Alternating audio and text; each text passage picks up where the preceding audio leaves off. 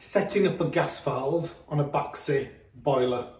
My name's Hart and today I'm at Viva Training Academy and we're going to show you how to set up a gas valve on a Baxi boiler. And we've got Roy with us again today, and Roy is the expert trainer. He's got a lot of experience in Baxi boilers. He works for Baxi for over 20 years repairing boilers and doing training on boilers. So we've certainly got the top trainer, one of the top trainers in the country with us today. So without further ado, I'll pass you over to Roy. This video is for gas safe, registered and trainee gas engineers under supervision. Please comply with the current regulations at the time. Hi guys, it's Roy Fugler here at the Viva Training Academy over in Halifax, and today we're going to look at setting a gas valve up on a Baxi boiler. This one here is an 80 HE instant, but the same gas valve is used in the 105, the 105 HE, the 105 instant, the 80E, the 80 instant, Potterton, the Potterton Performer range, so the Performer 28, the Performer 24, the main range, the main 30, the main 24, the 30 HE, the 24, so it covers a host of different boilers in the Baxi portfolio. One of the problems or questions I've been asked is, how do we get this boiler to go on to low fire? It's not like one of the newer boilers where you've got a chimney sweep function, but I'm going to show you how to do that and how to set up the high and low burner pressures. Right, so we've removed some of the side panels just to make life easy for you guys to see what we're doing. So I've got my flue gas analyzer, which is a KM458, and I've got it set up for pressures. It's got a magnetised case, so I'm going to stick that on the back. I've already turned the gas off at the isolation point, so when I open the screw, I'm not going to let any gas through. So I'm using a 4mm screwdriver. The reason it's a 4mm is it fits into these gas valves perfectly. In a past career as a Baxi engineer and a senior engineer, one of the problems that we came across was people using the wrong size screwdrivers and damaging it. You don't want to be spending money on a brand new gas valve for the sake of using the wrong screwdriver. So I'm just going to slacken that screw off, and it's the bottom screw to get the inlet working pressure.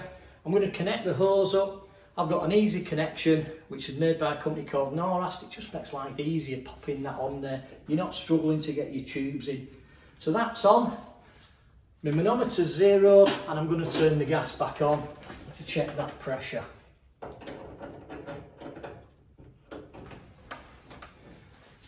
So I've now got a standing pressure round about 20 to 21 millibar. So to get my inlet working pressure, I'm going to turn the boiler on, and I'm going to put a demand on the hot water, because in hot water mode it's going to get it to fire up to high fire. So the boiler's going through its cycle now. It's going to take a few seconds for the fan to kick on, the fan proves, the burner's lit, and now it's ramping up onto high fire. So I'm just checking my manometer, and I'm up there at around about 19 millibars. So that's my inlet working pressure. That's within the tolerances that most manufacturers say. I would have checked at the meter if it was a little bit low, because it's 1 millibar difference between my meter, or the outlet to my meter, and the inlet to my appliance. So the next stage is then moving on to doing the actual burner pressure. This is the inlet working pressure. Right, so we've removed the hose, tightened the test point. At this stage now, I will be testing that to make sure it's not leaking. I could use LDF, but it's in there and it's close to electrics, so I personally use a little gas sniffer. Quite readily available. There's nothing wrong with using LDF if you're careful, your leak detection spray. So the next stage will be to do the burner pressure now. So I'm going to slacken off the top screw. I don't need to turn the gas off to do this, because if the solenoid's not open on the gas valve, there's no gas going to get to that point. So I'm just slackening that screw off, connecting my hose onto the tap point, and then I'm going to turn the boiler on. Again, I'm going to put the hot water demand on, because I want it to go to high fire. I look on the manufacturer's data badge, and on this data badge it says burner setting pressure, on high is 10.2 millibars, and on minimum it's 2 millibars, so that's what I'm going to check next. So we've got the boiler on high, hot taps running, so my high should be 10.2, it's actually just over 12 millibar. Before I do any adjustment, I'm just going to check the low, see what the low is.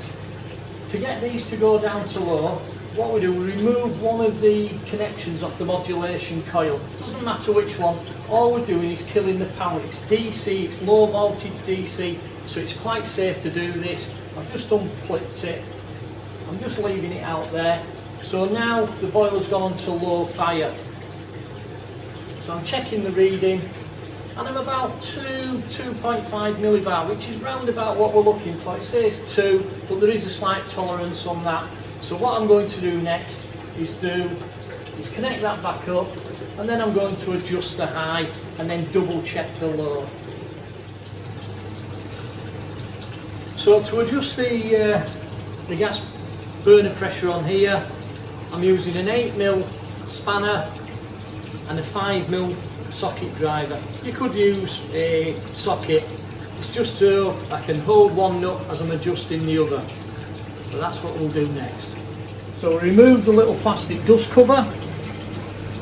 I need to adjust the high, so I use the 8mm ring spanner. I pop that on, and I use the 5mm socket driver just to hold the minimum adjustment screw, so I'm not turning it. To adjust it, to increase, I go clockwise, but I need to decrease, so I need to come anti-clockwise. If I need to move it, I just slide it round, popping it on, holding that, and then bring that down. All the time checking the readings to make sure I'm coming down to where I need to be. If I need to do a little bit more of an adjustment,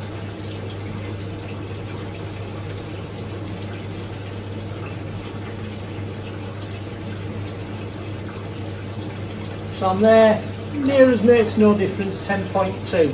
So that's my high. I want to double check the low, so I'm going to remove the little tag, just checking the low. And because I held on to it, the low is 2.3, so that's fine. So now we've adjusted it. So just to finish off the adjustment, we pop the little dust cap back, and we're going to double check the readings. We always do the final readings with the dust cover in place. So I'm going back onto high. You shouldn't alter it too much, but we always do it with the dust cap on.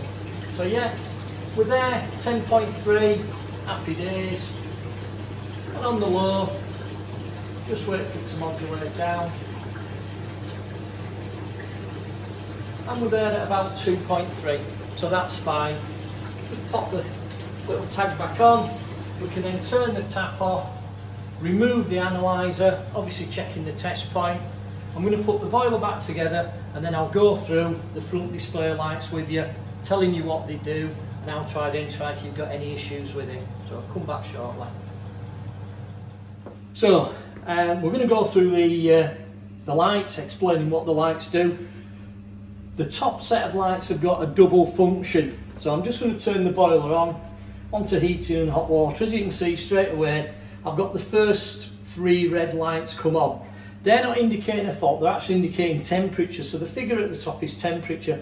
So 30, 40, 50 degree light are on. So it's saying that the core temperature in that boiler being picked up by the flow thermistor, the central heating thermistor, is saying it's around about 50 degrees.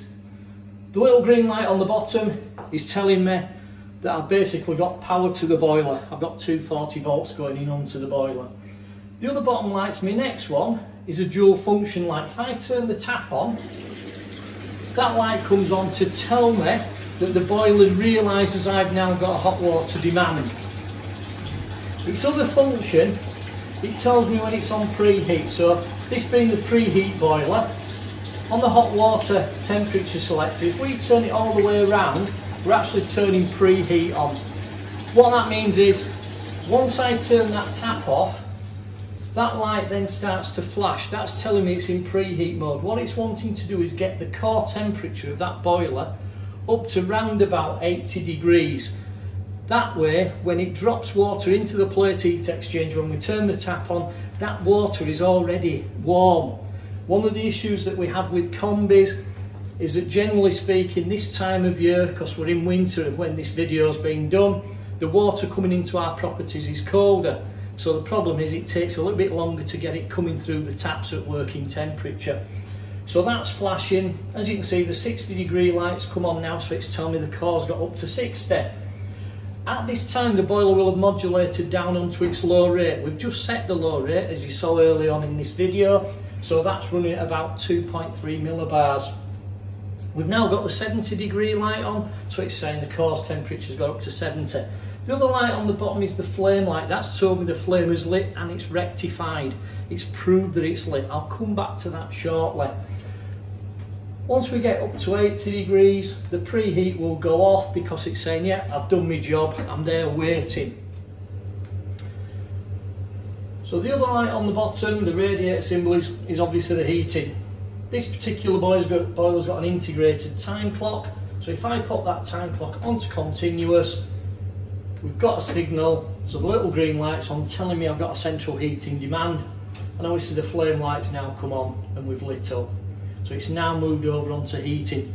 This particular boiler, with having a motorised diverter head, that motor will have now activated and it's moved the valve to allow water around the radiators. So the top lights are temperature indicators, but they've got a secondary function. They indicate errors or fault codes. So the 30 degree light, there's a little flame symbol with a line through, so that's failure to light, failure to see flame. The 40 degree light is a thermometer, so that's a temperature issue.